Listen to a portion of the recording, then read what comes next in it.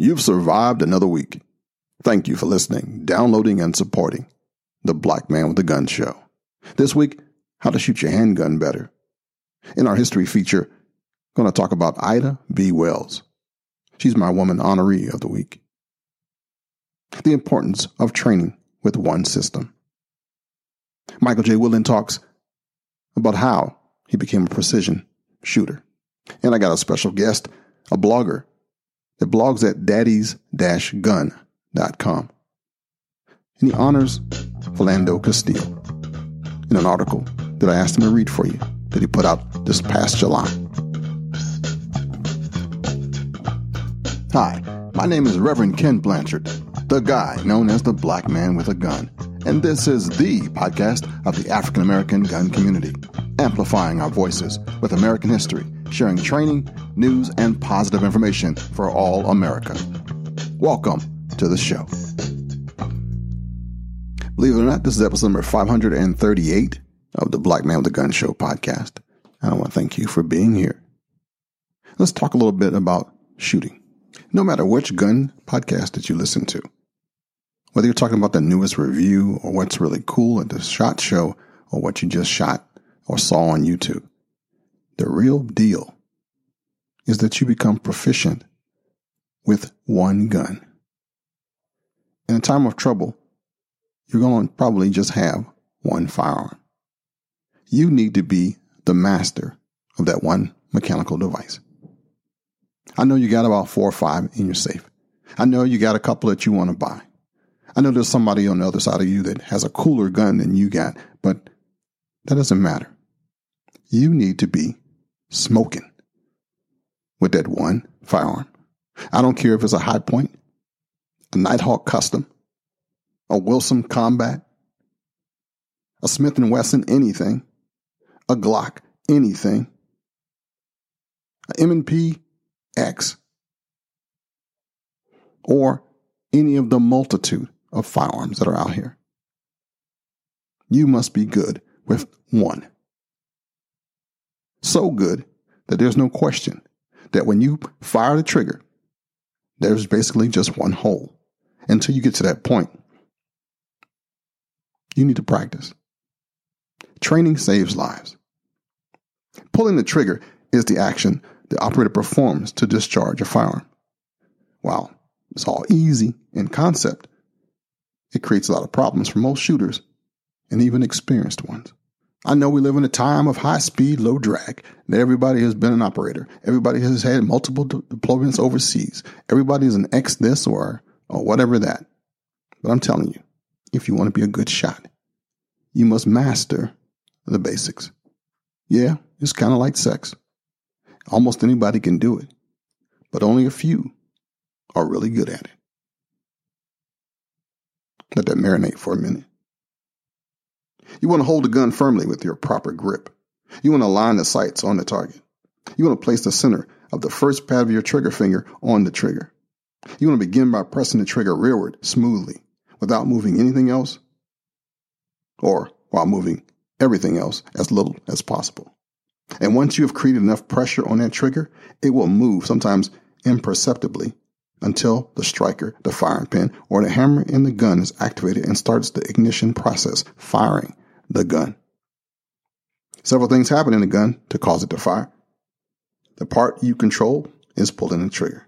If done correctly, nothing moves, not your hands or the sight picture, and the pistol fires the round exactly where you intended.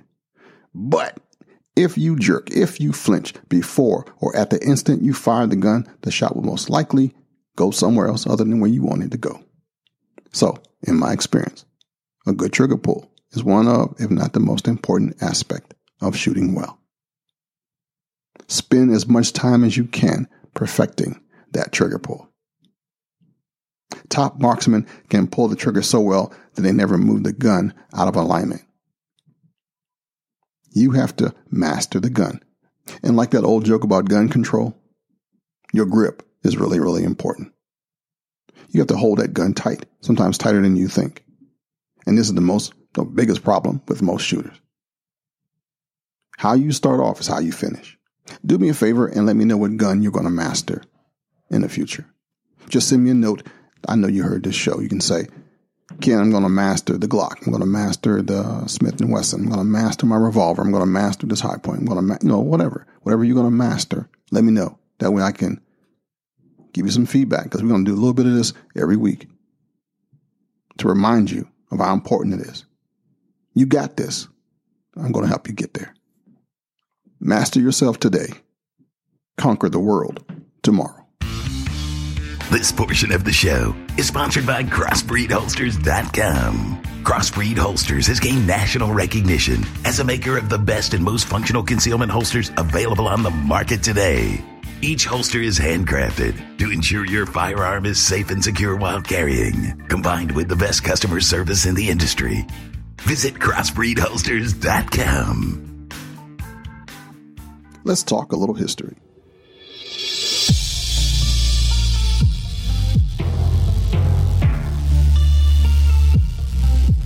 This week on the show, I want to give you the name of an American journalist and activist that led the anti-lynching crusade in the 1890s here in the U.S.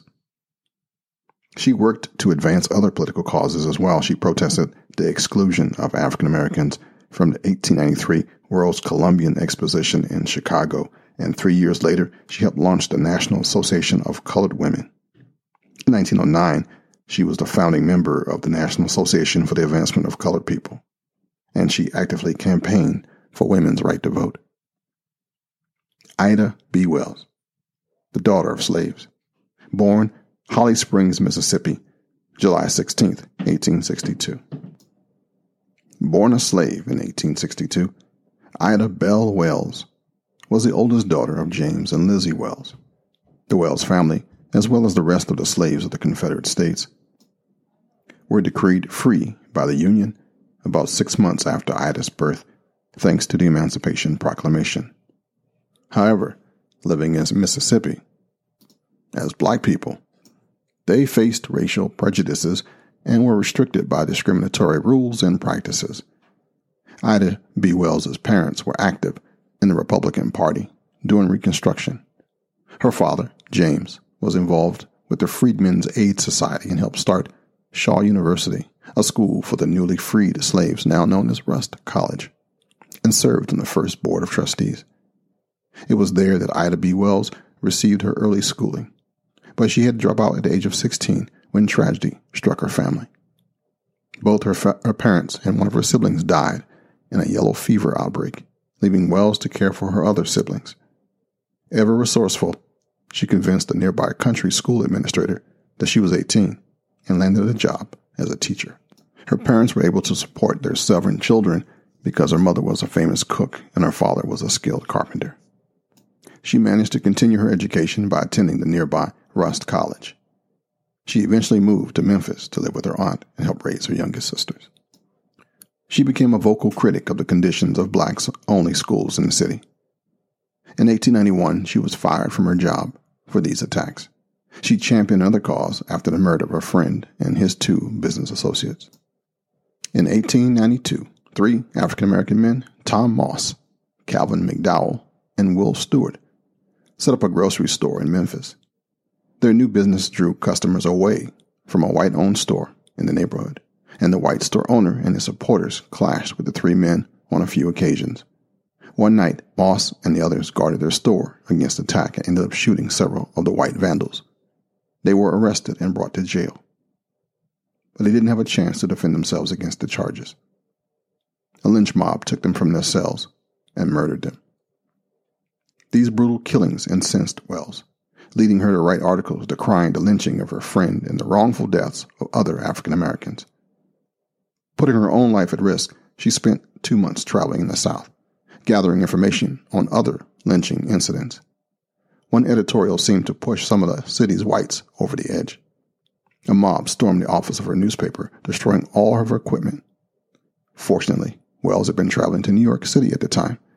She was warned that she would be killed if she ever returned to Memphis. Incensed by the murders of her friends, Wells launched an extensive investigation of lynching. In 1892, she published a pamphlet, Southern Horrors, which detailed her findings. Through her lectures and books, such as A Red Record in 1895, Wells countered the, quote, rape myth used by lynch mobs to justify the murder of African Americans. Through her research, she found that lynch victims had challenged white authority or had successfully competed with whites in business or politics. She also wrote an in-depth report on the lynching in America for the New York Age, an African-American newspaper run by former slave T. Thomas Fortune. Wells took her movement to England and established the British Anti-Lynching Society in 1894. She returned to the U.S., settled in Chicago, where she married attorney and newspaper editor Ferdinand L. Barnett in 1895. As I said before, Ida B. Wells established several civil rights organizations. In 1896, she formed the National Association of Colored Women. After brutal assaults on the African American community in Springfield, Illinois, in 1908, Wells sought to take action.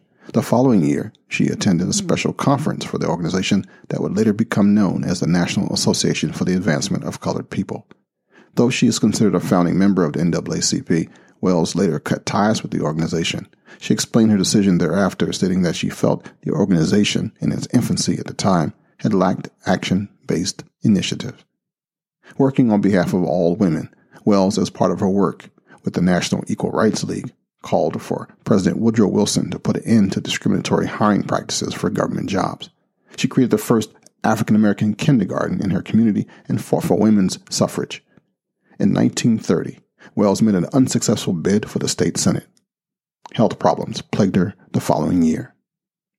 Ida B. Wells died of kidney disease on March 25, 1931, at the age of 68 in Chicago, Illinois. She left behind an impressive legacy of social and political heroism. With her writings, speeches, and protests, Wells fought against prejudice no matter what potential dangers she faced. She once said, "I felt that one had better die fighting against injustice than to die like a dog or a rat in a trap." Wells first began protesting the treatment of black Southerners when on a train ride between Memphis and her job at a rural school, the conductor told her that she must move to the train's smoking car. She refused, arguing that she had purchased a first-class ticket. The conductor and other passengers then tried to physically remove her from the train. She returned to Memphis, hired a lawyer, and sued the Chesapeake and Ohio Railroad Company. The court decided in her favor, awarding her $500. The railroad company appealed, and in 1887, the Supreme Court of Tennessee reversed the previous decision and ordered Wells to pay court fees. Using the pseudonym Lola, Wells began to write editorials in black newspapers that challenged Jim Crow laws in the South. She bought a share of the Memphis newspaper, the Free Speech and Headlight, and used it to further the cause of African American civil rights. And now if I can get a little raw with you, let me tell you some more stuff about Miss Ida B. Wells. This is from a book called Negroes and the Gun, The Black Tradition of Arms by my friend and brother, Professor Nicholas Johnson. He wrote, "Surveying the landscape in the summer of 1892, Ida B. Wells advised that, quote, the Winchester rifle deserved a place of honor in every black home, end quote. This was no empty rhetorical jab. She was advancing a considered personal security policy, and specifically referencing 2 recent episodes where armed blacks saved their neighbors from lynch mobs. Twice within 1 month, lynch mobs formed, one in Paducah, Kentucky, another in Jacksonville, Florida. Squared in their sights were hapless Negroes who were on track to the same fate as many others before them. But in both cases, the mobs were thwarted by armed blacks. Though the record demands some speculation about how many of their guns were actually Winchester rifles, other similar episodes in Mississippi and Georgia confirmed for Ida Wells the importance of armed self-defense in an environment where the idea of relying on the state for personal security or anything else was an increasingly absurd proposition. In 1892, it was the Winchester rifle. In 2017, I believe it's the AR-15. And like I always say, if you don't arm yourself, you harm yourself. Black Man with a Gun, Reloaded. Get the inside, the background, wisdom, information, and experiences of Reverend Ken Blanchard, CIA firearms instructor, gun rights activist, that has been involved in this community since 1991. Read about guns, the culture, the community, and the inside stuff behind what you see everywhere else. You can get it firsthand from the guy they call the Black Man with a Gun in his book on Amazon.com. Black Man with a Gun, Reloaded.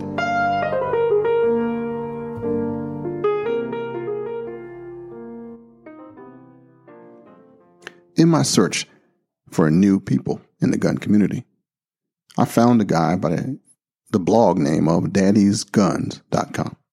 That's daddys-gun.com to be exact. And he wrote and writes some pretty cool stuff. I'm going to share his commentary that he wrote in June, I believe, or July of 2017 about Philando Castile. I asked him to narrate his commentary.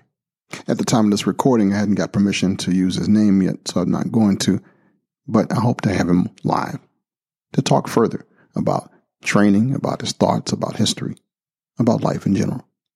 This is the podcast for the voices, the many leaders in the growing gun community. The following program is intended for mature audiences. I went to the range with 2 boxes of bullets. My gun was on my hip, my CCW in my back pocket. I had a spare magazine and a few targets the size of a sheet of printer paper.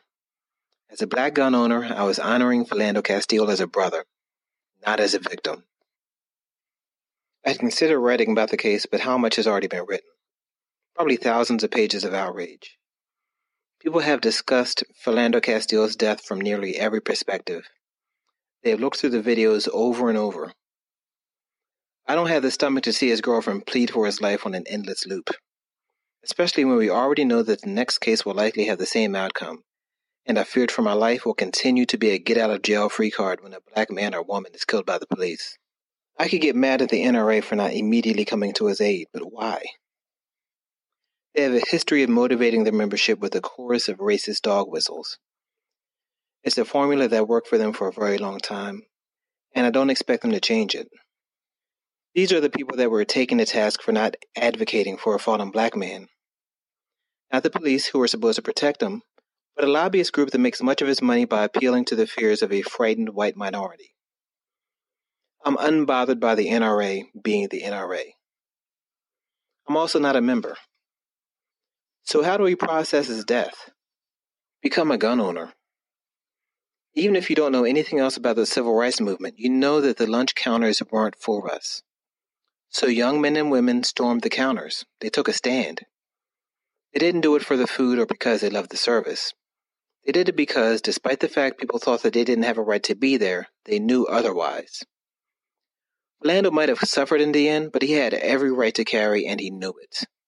So did Clarence Daniels, a 62-year-old man who was tackled by a vigilante as he entered a Walmart to buy a coffee creamer. So did Corey Jones, a church musician who was lawfully carrying a firearm. Like Castile, he was gunned down by a police officer. In this country, having the right and having that right respected are 2 different things, especially if you're black. The gap between them is where action takes place. It's where activists are made. But you can't run from it. Get instruction. It's funny how many people overlook this. Too many movies where the hero kills dozens of bad guys after a 5-minute training montage. Too many self-proclaimed experts giving bad advice. The uncle that served in the army or the cousin who knew a cop, the guy you saw on YouTube. So find a qualified instructor. One who's versed in the laws in your area. One who prioritizes safety over everything else. He or she can guide you on what gun might suit your purposes and help you find the kind of gear that will let you carry it efficiently and discreetly. Responsible gun owners see it as an investment, not a purchase. Training and gear are every bit as important as the gun. Find guidance. Learn the law. When it comes to criminal justice, the deck is stacked against us. This is well documented. So why would you miss an opportunity to slip a card up your sleeve? Learn the law, whether or not you carry. It'll give you the confidence when you're pulled over. Even if you feel absolutely powerless with a police officer, at least you'll have a leg up when it comes to the judge. If you do choose to carry, that knowledge will guide you if you ever have to use force to defend yourself. What you say or don't say afterwards could be the difference between freedom and a lengthy prison sentence. Learn from Philando's death. This is where we get into that area between analyzing a scenario and blaming the victim. I do not think that Philando should have died that day. I don't think that Officer Geronimo Yanez was fit to wear a badge. He was skittish, and so a stop that didn't have to happen in the first place turned into a murder scene. And it could have been worse. Those bullets passed directly into the backseat where his girlfriend's daughter was sitting. Now, did you know that in Minnesota you don't have a legal obligation to tell the police that you're legally carrying unless they ask you? Following his death, dozens of black men and women shared their stories about being pulled over by the police. Many of them said that once they told the officer about their concealed carry license or firearm, they stood perfectly still with their hands in plain view and waited for the officer to prompt them. I'm not pointing these things out to shift the blame from Yanez to Castile. None of these guarantee that Castile will be alive today. But as a black gun owner, I have to develop a plan for getting pulled over. It's going to happen eventually. Learn your history. You need to know the true stories of Tulsa and Rosewood. You need to know about Sam Carrier and Rosa Parks and T.R.M. Howard. Because the truth is, even during Jim Crow, our heroes were pretty absolute about protecting their lives and their families. They realized they were in danger, but they also knew full well that the laws could be leveraged against them for arming themselves. You say the Second Amendment isn't for you? Try telling that to Fannie Lou Hamer, a woman whose life was under threat simply because she wanted to exercise the right to vote. Another one of those rights that we are told aren't for us. Or tell that to Ida B. Wells, who proclaimed that the Winchester rifle deserved a place of honor in every black home. Saying the Second Amendment isn't for us sounds too much like giving up, especially when it's voiced by men and women who aren't necessarily pro-gun in the first place. It's hard to lament the fact that you don't have a constitutional right when it's a right that you wouldn't mind seeing stripped from the Constitution. Meanwhile, Baltimore is pushing to impose mandatory one-year sentences for illegal gun possession. If you think Second Amendment rights are being infringed upon, then flex them and value them. Stop voting for measures that will chip away at them. It's that simple.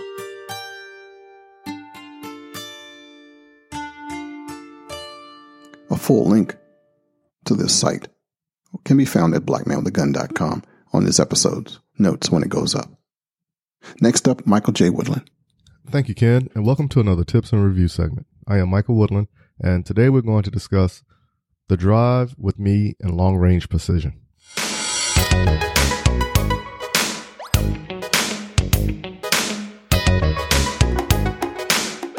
The thought of getting into long-range precision was not important to me until I joined the military. At my first duty station, they did a blind audition for a selection of snipers with the whole battalion at the range. The day my company was at the range, I was called to the base of the tower with 2 other soldiers. This is what was told to me in my presence. By me being an E3, they feel that I would not be capable of killing anyone if I was ordered to pull the trigger. In my opinion, there were other factors that were in place.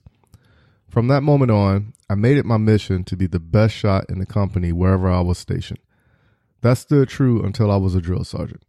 A coworker of mine and I were talking about the sniper who took the longest shot in Iraq, and we decided to have a contest between the 2 of us of who can shoot the furthest. The competition never happened, and 5 years later, the guy who took the longest shot in Iraq was my first sergeant. While in the unit with this first sergeant, I was meeting all kinds of celebrities and people who were on top of their game, whether it was fighting or shooting. My drive has always been to be the best at whatever I'm doing, and what place to demonstrate it than the location where the best is supposed to be in one unit. Took a few shooting courses while at Fort Benning, only because I wanted to shoot all day and get recognized for it. And it turned out that I learned a ton of information that helped me out tremendously. Would you believe me if I told you a leader in my chain of command laughed at me when I stated I wanted to enter the long-range competition? Well, in one of the instructor shooting courses I was attending, the same intent of entering the long-range competition was mentioned to a few instructors, and they were more than willing to give me some knowledge, and they were excited. There was one person who I wanted to tap for knowledge, and when I asked for help, he was all over me like a sponge being squeezed dry. Now, this was a creepy type of excitement, but you have to be in the infantry to understand. Not one time did any one of these soldiers outside of my unit laugh at me or joke me in a negative way, but the help was given in a positive atmosphere. Sad part about it is that everyone who assisted me in training was lower in rank than me, and the leader who laughed at me was higher ranking than me. Here in the next week, we will have a conversation with the mystery guy who was the main contributing factor of me winning the 2014 long-range competition in the boat division at Fort Benning and what he is doing these days. This will be an interesting conversation that I will tell you not to miss. Also, if you follow me on Instagram, stay tuned to some cool apparel that is coming my way, and I will encourage everyone to go out and get. All this long-range talk has me ready to run to the range, but I'm about to link up with my buddy Johnny King and go over some hunting stuff he wants to go over with me. On top of the other projects we have going on, like the AR-15 build, getting back into long-range shooting, and now hunting, stick around because the fun is just now beginning. For those who are looking to contact me, visit blackmanwiththegun.com and under the Leaders tab, click on my name, Michael Woodland, and shoot me an email. Until next week, keep shooting, keep practicing, and have fun. Back to you, Ken. Hey, motivation check. Do you like this show? Did you find some worth in at least one thing somebody said so far? If you did, you can motivate me by being a sponsor of this podcast.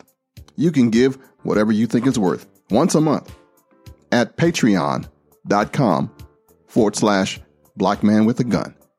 That's patreon.com/blackmanwithagun. Become an awesome supporter for next month. Thank you. A few years ago, a friend of mine started this thing called the United States Concealed Carry Association. It's an education, training, and self-defense insurance company now. It's for responsible gun owners. You can get complete peace of mind when you join USCCA today. If you carry a gun for self-defense, you need this. It's a whole package: education, training, and self-defense insurance.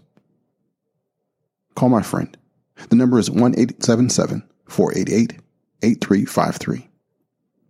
And if you missed that, go to the link at blackmanwithagun.com for USCCA. I think that's all I got for this week. I did expect to get some updates from the National African American Gun Association and from our friend and brother out of Detroit, the one and only Marcus Allen Weldon, but we kind of missed each other this week. And I am kind of in the fog since I lost my podcasting partner and my dog passed away this week. I think I'll share a little bit something about that at the Ken Blanchard podcast. One of the things that I'm doing pretty well is editing podcast. If you are starting a podcast or you have one and you would like to join a network that I have started or have me as your podcast editor and producer, give me a whirl. Give me a call. Gunpodcastnetwork.com. Kofi Annan, the Ghanaian diplomat who served as the 7th Secretary General of the United Nations, was quoted as saying, "Knowledge is power. Information is liberating. Education is the premise of progress in every society, in every family." Thank you for being a part of mine. Well, all right, that's it for this week. I want to thank our regulars and our guests. I want to thank you for listening, downloading, and supporting this show. Big shout out to our Patreon supporters. Thank you for making this show possible. For more information about anybody that has been on the show today, you can find their links and information at blackmanwithagun.com. Just in case nobody has told you this today, I love you, and there's not a damn thing you can do about it. Until next week, shalom, baby. This show is part of the Gun Podcast Network, an exclusive group showcasing professional pro-gun podcasts and broadcasters, hitting our targets